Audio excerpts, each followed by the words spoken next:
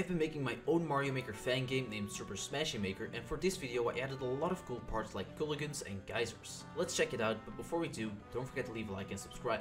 Let's go! A cool enemy we've seen in a lot of Mario games is the Fire Snake, which originated in Super Mario Bros. 3. To remake him, I started off with his head, after which I added his hot body parts. They of course all needed a small animation as well as a damaging hitbox. Then I added the code which made all the body segments follow the head to actually make it a snake, after which I added his jumping behavior.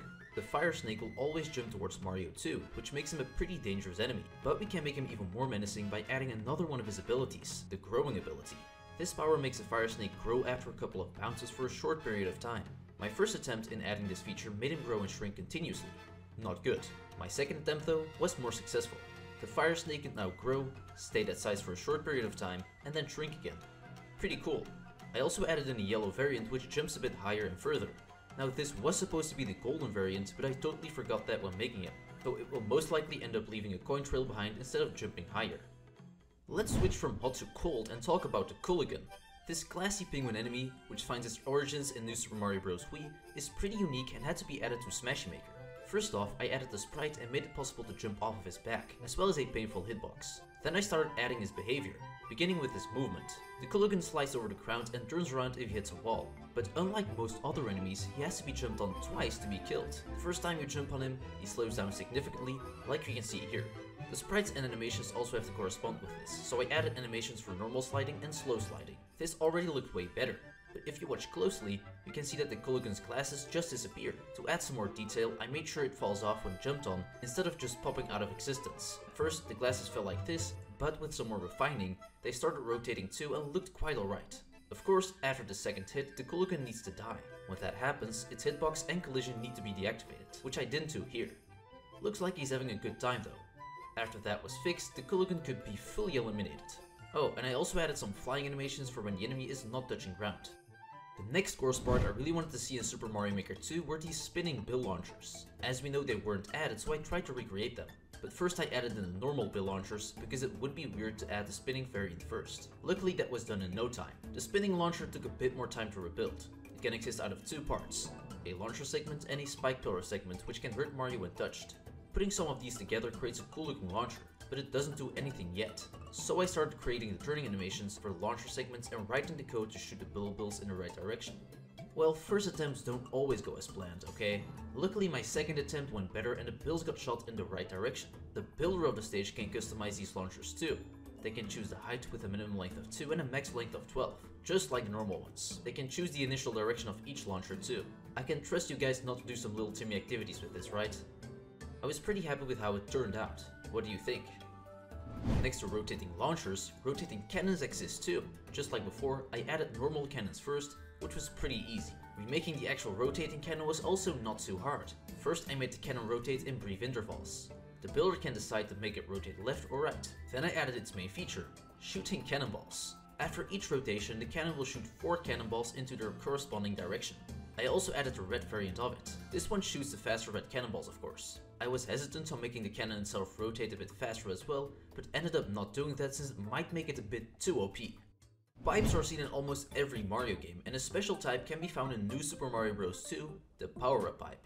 To work, Fire Mario needs to shoot a couple of fireballs inside of one side of the pipe. I got some pretty amazing sprites, together with the sign to make it complete. Without any code though, the fireballs get stuck on the pipe and do not disappear. Let's fix that. Yeah, that already looks way better. When a fireball is consumed, a coin pops out of the pipe too. But not like this, of course. They should probably fall down. So I gave them some gravity and they behaved a bit better. But not as intended just yet. Real quick, don't forget to subscribe because only 15% of people who watch these videos are actually subbed. It helps me out a lot and you can always unsubscribe later. So I increased the power with which they get launched out of the pipe and added RNG to determine to which side they get flung. After a while, they also start despawning, just like the original. Before I worked on the power-ups, I made sure this pipe could be configured in all directions. Then the coolest part of these pipes, the power-ups. After 10 fireballs, a chosen power-up pops out. There were a couple of things that had to be fixed here, like correct spawning and limiting the amount of spawn power-ups to just one, because we don't want to see this, right? After some more coding, I made the Mega Mushroom grow out of the pipe like this, which looked quite alright. And there could now only be one power-up spawned, after which the exclamation block turns gray to let us know the pipe has served its purpose. This also works with stars and 1-ups. Maybe more power-ups will be added in the future too. Mario games are full with different types of geysers which are either helpful or harmful. I decided to add some to Super Smash Maker as well. I started with probably the most common one, the water geyser. I began with giving it some animations to make it a bit more dynamic. They can also go pretty high like you can see here, and the height can be decided by the builder of the stage. Mario can of course stand on top of them just like a regular platform, but he can also jump into it from below. As I've not added water physics to the game, he can't swim just yet, so as a prototype mechanism, I made him rise to the top whenever he's inside of the water. Well, let's not make him rise that fast. I lowered the speed and got a better result. I also added a small hop whenever he exits the water from the top, which made it feel a bit better. Then I added some cool customization options. You can make the geyser either stay idle, move up, move down, or fluctuate up and down. The lava geyser is not as friendly as a water geyser. Okay, maybe here it still is because I only changed the sprites, but hold on. As normal Mario, you will not be able to stand on top of these geysers unless you're wearing a dry bone shell. So for now, just pretend Mario is wearing one here. But if not, this happens. He insta-dies. Next to that I added the poison geyser, which I don't think ever existed. This one works like the lava geyser, but can be used for even more customization. And last but not least, the sand geyser. This one works a bit like the water geyser, but makes Mario slow down significantly when rising up.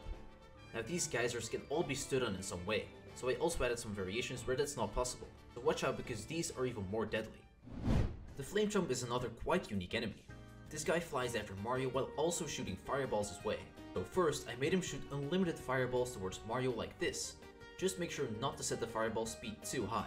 Just like the fire snake, I created the fire tail, which makes him limited to only 4 fireballs. The tail also shifts over whenever a fireball has been shot. After they've all been shot, the flame chomp starts his blow up phase. After about 3 seconds he blows up, so watch out. Recreating the movement was a small challenge, as his pattern is quite random. But after some time I got a result I was satisfied with. Oh, and when he gets killed, he falls down together with his remaining fireballs. I also changed up some of the sprites at the end to make it look a bit better.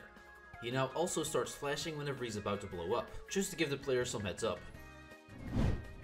What you're seeing right now is a mock-up of the upcoming SMB1 volcano theme, which looks amazing. Let's take a look at some more of these. Here we have the mountain theme, as you can derive from the stony tiles and mountains in the background. We're also planning on adding a sewer theme, which would look somewhat like this. Another highly requested theme is a tower theme.